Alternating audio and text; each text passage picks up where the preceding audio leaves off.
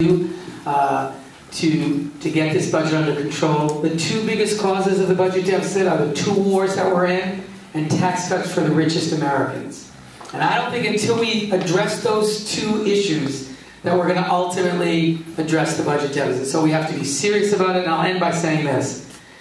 There are big divisions between the Republicans and the Democrats in the House. But I think this is a moment when we have to figure out a way to work together to solve these problems.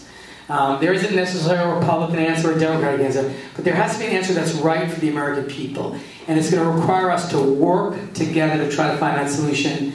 And I'm going to continue to try to do that, but I'm going to do it in a way that protects the hardworking middle class that has been so hurt by this recession, and I'm so hurt by the decisions that were made on Wall Street, and so hurt by those who were the speculators in the market that really drove our economy really to the brink of collapse. And so those are just kind of the issues that I've been working on. My biggest responsibility is to be sure that whatever your needs are in your interactions with the federal government, if it's with the VA or with the Social Security Administration or with the military agency, whatever assistance we can give you, I can give you as you interact with the federal government, that's an important responsibility of mine and of my office. And so I want to just end by saying, call my office here, 729-5600, if there's a specific issue that you need assistance